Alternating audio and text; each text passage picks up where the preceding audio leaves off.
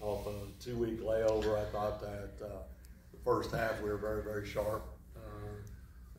As a football team, came out with energy and juice, all the stuff that I worried about and was concerned about didn't happen. So I give the credit to the kids and our coaching staff who did a great job of preparation, and we did what we needed to do, and we get to enjoy it for not very long, and then we got to go get ready for Southeast Conference team in Missouri. So that's kind of where I'm at. So we'll take questions and move on. I don't know how like closely you look at the past, but I mean, this is only the third time since 2011 they've won 4 games or more. In year one for you, like, what does that mean to you? Just giving them that many wins in your first year, winning 3 games in a row. Well, I don't, like I said, a lot of these things I don't really know about. But I give the credit to the kids, the seniors that have been here. I'm happy for them. I'm happy for the program and happy for Mario to give me the opportunity to hire me. I'm a pain in the butt sometimes, but he gave me the opportunity, and I'm just thankful for that. But I'm more thankful for the kids and see them smile and be happy. And I like the way our kids go around after the game. And this is a big, it's a community thing. You got to give credit to Las Cruces and fans coming out and played at 12 o'clock. And, the credit goes to all those people. So I'm just happy for everybody that's had to suffer through those things, that some of these things are happening. I mean, on top of that, though, this is like, you talk about building a program, and this has to be, in your mind, a big step for the program to have this much success year one, right? Well, I'm going to be strictly honest. When I got here and looked at, where we're at in the spring and all that, I said, hey, I told our staff we got to worry about those 8 things on the board because I don't know what's going to happen. I didn't know if we could win a game, win 1 game, and so forth. But the kids, bought in. Now, not everybody did, but 90% of them, and you can do that. That's a start. And so the kids bought in, and they're the ones that given us a chance. And I worried a lot through the first, when we went to Minnesota and Wisconsin, and those kids get laid down and said, "The heck with this, we're going through the same thing," and they didn't. And that's a credit to them and the coaching staff that I brought in. They've done a great job of holding everybody in.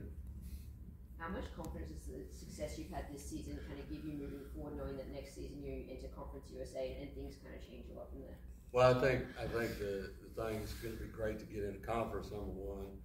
Number two, you give the administration, Mario and Braun, a lot of credit for getting us there. I mean, you're talking about more money, more exposure. I mean, that's all good. And then for us, preparing it's good for us right now that we're playing a lot of young kids, but we're only playing them for 4 games, and then we redshirt them, and like Mackay, the running back that was in, we won't play him anymore unless we have to, but he's going to be a great running back, and so there's some youth that we've strategized with so we can build towards Conference USA, and then our guys. One advantage we had with having 2 off weeks or whatever it's been, we've been able to recruit more, and so you never know how recruiting's going to end up till signing day, but to this point it's going pretty good, and we'll see what happens, but all that stuff that can happen that's positive right now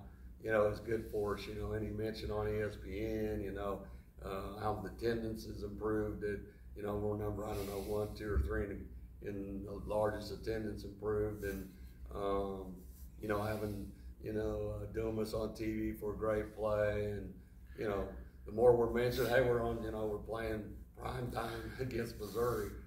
First when I seen that time, I go, you got to be kidding me. And then they go, well, it's on ESPN. Oh, okay, that's good for recruiting. So I think we got some things going in a positive direction. We just need to keep it there. Speaking of recruiting, following it on social media, it looks like you've offered a lot of guys who are currently now in JUCO college, especially ones in Kansas and Texas. I mean, is the philosophy right now, is your strategy in recruiting to, I don't want to reveal any secrets, obviously, but just basically to try to get guys who come in who can contribute right away and play right away next year in your first year in Conference USA? We'll do pretty much like we did this year. Yeah. We had a mixture. You know, we've got a Yeah. lot of good freshmen. We took some kids out of the portal. We took some junior college kids. And you can offer junior college. We've offered some players, and some of them we're not going to get. You know, Yeah. out of all those offers, if you can get 5 of those kids, Yeah. that's awesome. So it's a deal where, you know, the recruiting philosophy is going to stay the same. You got to, in this day and age, you Yeah. got to take so many high school, so many junior college players, and then you do things out of the portal. But if you do things out of the portal, you better know who the coach is. Yeah. Fortunate, I've got 4 decades in the business, so I know most head coaches. Because I'm not going to, you know, we took Selden from Michigan. Yeah. I called up Jim Harbaugh. He goes, "You kidding me? You're the first one that's called me." I said, "I want to know about this kid." Yeah. And so those are the kind of guys I want to take out of the portal. Junior college wise, I've always built a program where we had some guys that were difference makers and good kids. And that's what we're looking for in junior college and then our high school kids. But right now, the high school kids and junior college kids are more available because there's so many people recruiting the portal. Yeah. So there's a strategy in all this, and you know that you know we're doing and how we're doing. It's like a player personnel thing. Yeah. And really, I'm the player personnel guy. I mean, we're in there, you know, on Thursday. You know, hey, okay, got to do this, got to do this. This guy's graduating, and so it's turned into kind of a mini NFL thing, really. When defense was dominant, what stood out to you offensively tonight? You know, again, until I watched the film, I never comment too much on anything. But you know, I think we're throwing the ball better. You know, Diego's gaining some confidence in throwing the ball. He's finding the open receivers better, and you know, I just think the timing was better. You know, I spent the official. I knew some people. I mean, I spent a lot of time on the field. More so than they ever have. They go, coach, back up. But I wasn't complaining at the officials. You know, I was telling our kids, get going, get in the huddle, play faster, get off the field. You know, so I felt like as a head coach, I had to control the rhythm today. I had to control, I had to coach with the motion because I needed our players to play with the motion. So that was kind of the strategy there. Getting off to the start you were able to with the pick six, maybe how did that maybe help dictate things for you early? Can't get any better than getting the pick six on the first drive. I mean, I think it dictated a lot. And, you know, we played with extreme amount of enthusiasm, you know, the first half. And, you know, I thought both sides, kicking game, the whole thing in the first half was very good. And then, you know, we decided to go one more series, I think, with Diego. And then we took people out and put young people in and safeties, corners, and so forth. And they needed to play. You know, they need to play too because a lot of some of them are going to be playing a year from now. So, you know, we haven't had a chance to do this to where we could play kids, a lot of kids. And that will help us evaluate when we go watch the film, you know, and what we need to do, as you mentioned, in recruiting. Yeah. But we're going to flip it pretty good, I can tell you. What I mean flipping, you know, I think we got 20 scholarships right now, maybe more than that, and there's things that will happen through the portal, so we'll have another big class. Trevor Brohard is a New Mexico kid from Los Lunas. Yeah. Obviously, his career is winding down. Obviously, how tough was it to see him get ejected for targeting so early in the game today? Well, the best thing was I was wanting to know that it would happen in the first half because he doesn't have to miss the first quarter of the Missouri game. Yeah. So that was mostly my worry there. And then you always feel bad for a kid that plays hard, you know. And I'm not ever going to get on a kid that's playing hard. Now, if they play stupid and do something stupid like we had a couple of people do today, they don't get that same treatment. Yeah. Brohard gets the treatment because all he was doing was playing hard, and you can't ever tell a kid not to play hard. So I love him to death, but he'll be fine, and he'll probably play harder, you know, at Missouri, you know, but it happens. It happens. A lot of good players in college football right now, and they're gonna. That's why I tell our quarterbacks, don't run around somebody. Just stand in the pocket because if you get hit, you're gonna get. I mean, you're going to get somebody ejected or whatever. Yeah. You just got to hang in there and be a man. You talk a little protect the quarterbacks. Yeah. You talk a little bit about Conference USA. Obviously, the new media rights deal got a lot of attention this week, especially the all the coming midweek games next October. So what are your thoughts on having to play midweek games next October? I've done it before. Yeah. So it's not a big deal to me. I mean, I've done it before, and we won a lot of games in Northern Illinois playing on those days. It don't matter when you play. You know, I just hope that, you know, everybody in Las Cruces, administration-wise, and all those kind of things, all work together. So it's a big deal, because you don't want to have, you know, you don't want to have your stands with 25 people in it. Right. You know, and so just because it's on ESPN, but you can't buy free I mean, you know how much it costs to get this type of advertisement? I mean, so I think that, again, the Conference USA, administrators, all those people, you know, done a pretty good job of getting us, you know, where we need to be. You coached in the MAC, obviously. It seems like the MAC has turned all those midweek games into a pretty positive thing. There's a hashtag MAC action. Also, I mean, they get a lot of positive vibes out of that. I think Conference USA can get to that same point as the MAC has done with all those midweek games. Yeah, I think, you know, I'm not ever going to put down where I've been or whatever, but, you know, Conference USA's administrative at the top to the bottom, they know what they're doing, and they've been there, and you got some big-time people in there, so I think that's why we got what we got, you know, in all the, you know, talk and so forth in the contracts and et cetera. Selden left the game and Watkins didn't play. Are those just minor? Amari had a hamstring situation that happened on Thursday, and he took the ball. I don't know, he ran it. He shouldn't have ran that far, but he took it about 70 yards for, you know, a touchdown, and he was running 22 miles an hour because we keep track of it, and I thought he wasn't running very fast. So I said, how can you pull a hamstring and not run very fast? And I looked down, Dilly running 22 miles an hour. That's pretty fast. So I think we can have him next week.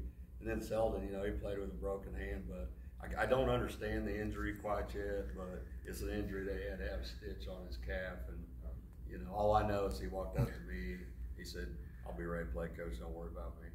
So that's what he told me when he broke his hand. How do you evaluate Diego's performance today? Well, you know, as far as a couple things that we had major discussions on that he shouldn't have done. I think he did some good things, but he's gonna make sure that he listens to the old ball coach. Yeah. You know, there's a couple things in there that you know, I felt that didn't need to happen. But overall, you know, as far as throwing the ball and running the football team and playing at a faster pace and, you know, getting comfortable, I mean, you know, I think he's this last game and a half has made a lot of strides.